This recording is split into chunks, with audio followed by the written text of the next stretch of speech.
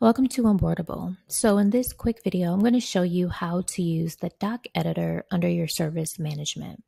So we created the doc editor so that you can template out any frequent documents that you use in your firm. So we already have templates here for you to use, but if you have a document that you do use frequently that you get over to clients, you're going to go ahead and add it here. So we are going to click on this template library plus icon.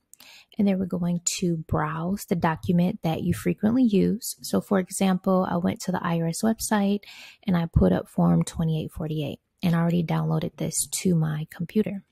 So now what I'm going to do, I'm going to find this file on my computer. I'm going to upload it.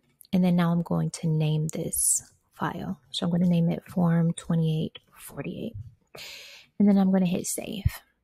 Now, when I click on form 2848, that original template is here. So now what I want to do is go ahead and edit it out.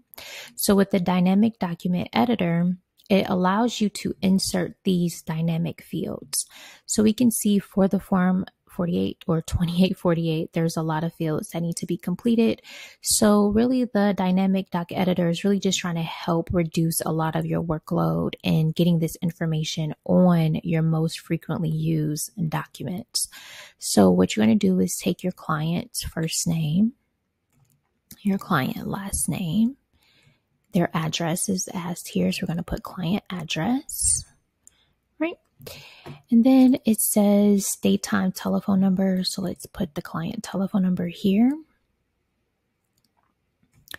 What else can we put on here? You can upload your professional information. So let's go ahead and put professional's first name, professional's last name, and then professional address.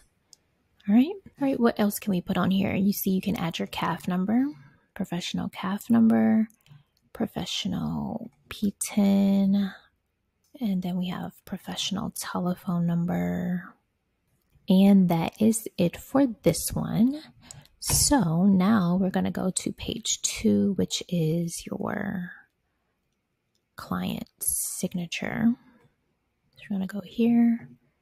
And then we're going to go to client first name, where it says print name, client last name.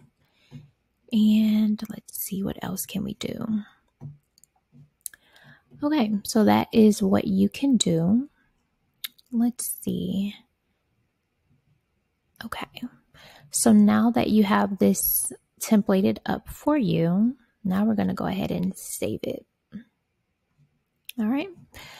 And then what we're going to do is click on this little white screen to make it the default selection for form 2848.